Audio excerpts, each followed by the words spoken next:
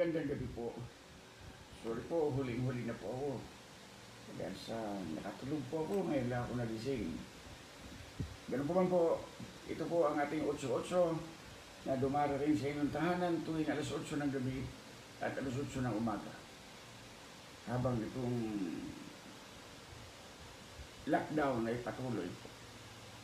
Maaaring magbago tayo ng oras pagdating ng oras na wala ng lockdown. However, papatuloy po yung ating 8-8.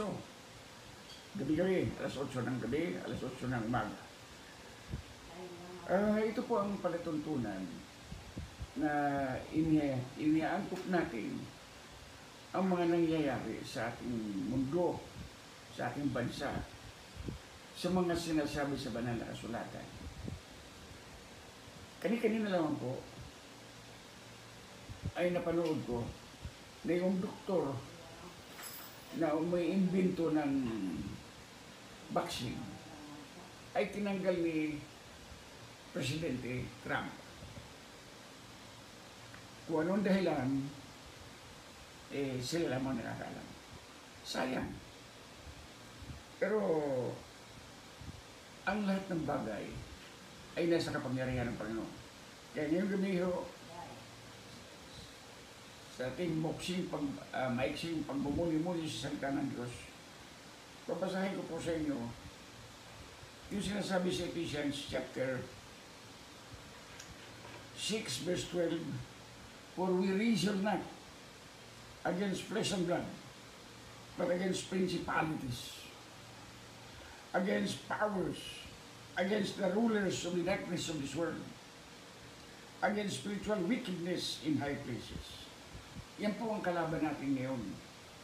Against all principalities, against all powers, and spiritual wickedness. Rampant po yung wickedness ngayon. Magmula sa lipunan, sa gobyerno, hanggang sa mga simbahan, nandiyan po ang wickedness. Dala ng pag-iimbot, covetousness. Kaya ang panalangin, wala tayong magagawa ko dito. Humanly speaking, wala tayong magagawa. Kaya po, nag-umpisa itong ating 8-8. Sa mundo, ang 8-8 ho ay sayawan, kasiyahan, awitan. Pero dito ho, ang 8-8 ay pagmumuni-muni o meditation sa salita ng Diyos at panalangin dahil sa mga mabibigat na problema ng ating bayan at dumarating sa ating mga pansariling tahanan. Kaya ulitin ko po yung sinabi ito. For we wrestle not against flesh and blood, but against principalities, against powers, against rulers of the darkness of this world, against spiritual wickedness. Spiritual wickedness. Ano po? Grabe na po. Na ang salita ng Diyos ay binibigyan ng ibang kahulugan sa halip na tanggapin ko ang nakasulat. Ang sabi ng banal na kasulatan, for without faith, it is impossible to please God. Kaya mahirap intindihin, ano ba yung faith? Sa simpleng pananalita po, faith is taking God at His word. Whatsoever God says in His word, that's it. When He said, pray without ceasing, we better pray. Kaya po, itong ating pagkakaisa, sama-samang panalangin ngayong gabi, ay panalangin natin. Ulit-ulit natin ipanalangin. Sama-sama po tayo. Sa buong mundo, na ang Panginoong Diyos na makapangyarihan sa lahat ay gumamit ng tao para makaimbento ng vaccine laban dito sa coronavirus. Sa ating sariling kakayahan, wala tayong magagawa. But with God, nothing is impossible. God will always make a way for you and for me and for the whole world. So ngayong gabi ho, ibiling ko po na tayo manalangin. Panalangin natin ng Panginoon sa kanyang kapangyarihan ay gumamit ng tao para makadiscover ng vaccine laban sa coronavirus. At panalangin po natin sa kapangyarihan ng Diyos na ating tinatawagan at ating pinaglilingkuran ay matapos na po ang coronavirus. Panginoon, sa pangalan ng Panginoon Kristo, kami po ay lumalapit sa iyo. O Lord, mapagkasabi, maawa ka sa buong mundo. Maawa ka, Lord, sa mga tahanan ng mga anak mo. Maawa ka sa aming bayan, Lord. At sabi nga po, Lord, heal our lands. Heal. Pagalingin mo po ang aming bayan. Lord, we cannot do anything without your power. So Lord, hear our prayers.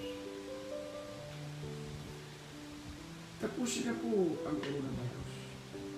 Salamat po doon sa mga bayan na hindi dinaanan ng coronavirus. Salamat po. Salamat po.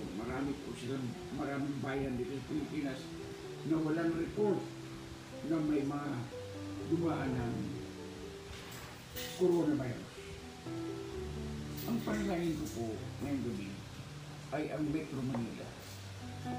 Lalo na po dyan sa Sampalo na talagang grabe ang pananalasa ng coronavirus. Lord, have mercy on us. Lord, forgive us. Oh Lord, may thy power be seen and felt by your people.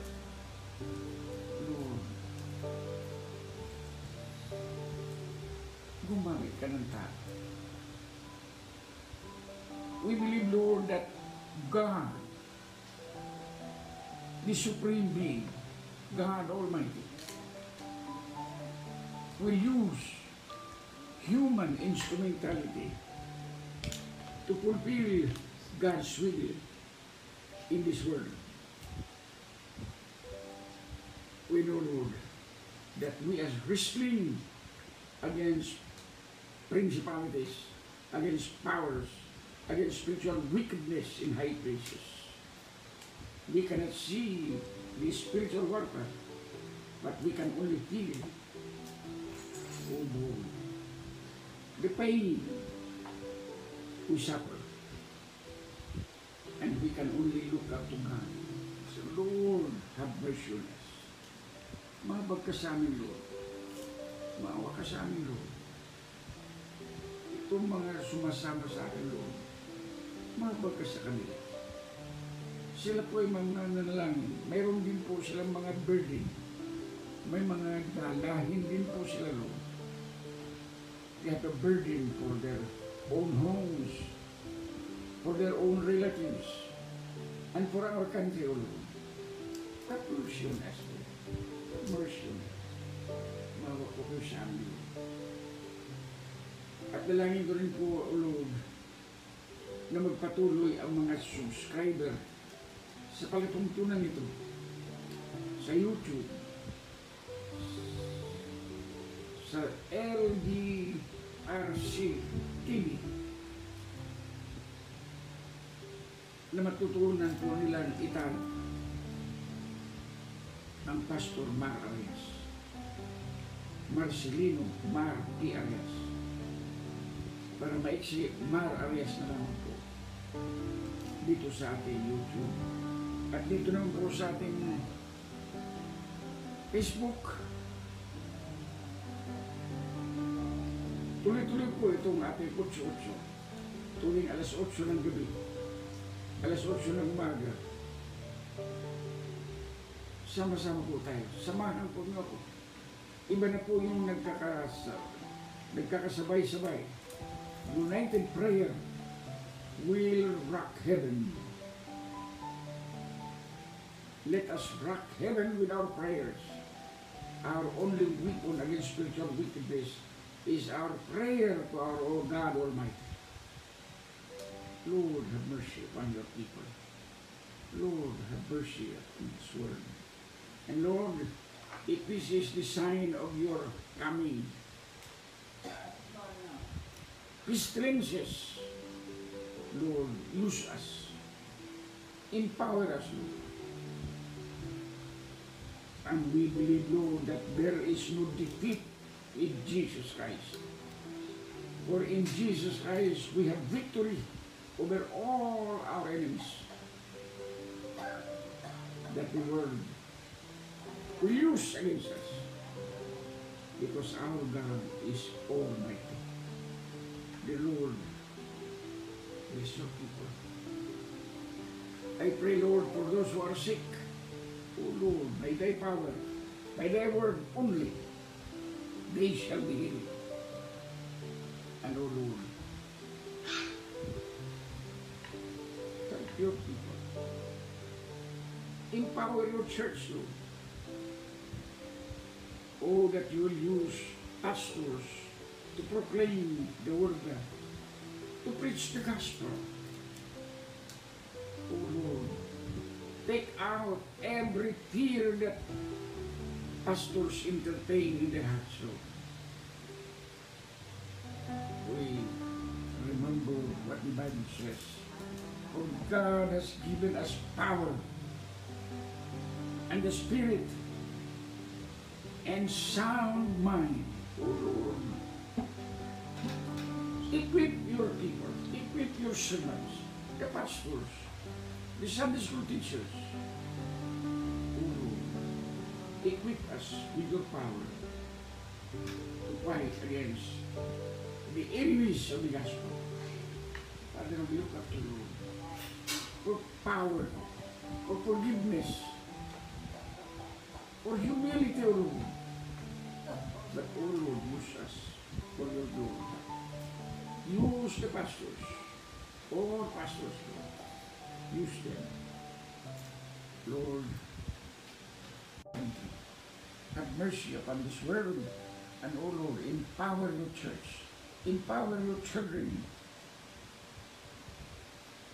to survive this curse now prevailing in this world.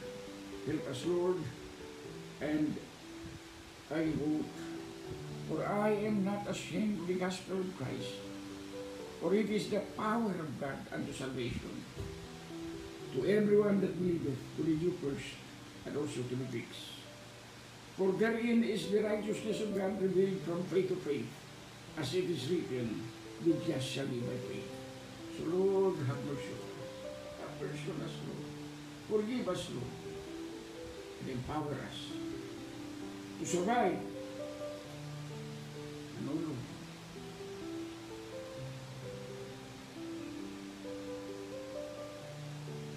protect the homes of your people. Protect your church. We claim your promise, Lord, that the gates of hell shall not prevail against your church. So Lord, empower your people. O Lord, that they will be drawn closer to you, Lord, in prayer and in service and in serving you, Lord. O God, have mercy on us. This I ask in Jesus' name, Lord. Amen. Ito po si Mar Arias na dumarating sa inyong mga tahanan tuwing alas 8 ng gabi, alas 8 ng umaga. At itong palatuntunan ito ay makikita po sa YouTube, sa LBRC TV. Samahan po Lord. And be a subscriber to this program. Libre naman po ito. Let us pray together. Unitedly. Opo. Sa salita ng Diyos, magkaisa po tayo. Na ang salita ng Diyos, heaven and earth shall pass away, but God's word shall not pass away. God's word is settled in heaven. Let us join together, exalting God through His word. As I have said, faith is taking God at His word. God is true. Until tomorrow, ito po si Mar Arias, nagpapaalam, pansamantala, at nagsasabi, God bless you real good. Sa aming salita, sa Mindanao, ani na ako, aw na kamo. Diniak di ako, and God bless you real good. In Jesus' name, Amen.